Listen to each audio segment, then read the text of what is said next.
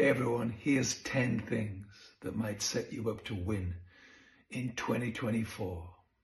Number one, to compare is to let someone else decide your worth, so do less of that. Number two, use discernment regarding the relationships you create and nurture, and find the courage to break free from relationships that you've outgrown. Number three, loss is painful, but so is staying stuck. The pain of change is usually preferable to the pain of staying the same.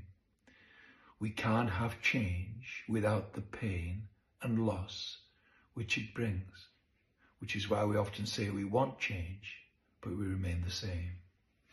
Number four, your intuition is your internal GPS. Pay more attention to it in this year ahead.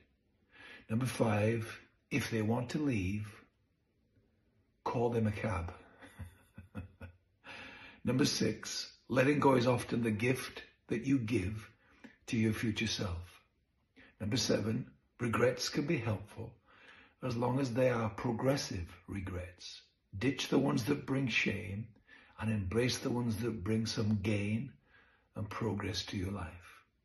Number eight, your peace matters more than other people's comfort. Number nine, the greatest risk you can take in your life is risking nothing at all. You'll miss out on the greatness in this year ahead if you play it safe all the time.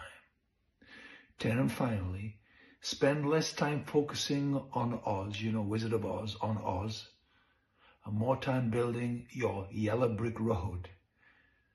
To move forward in this coming year, you need both a dream and a plan.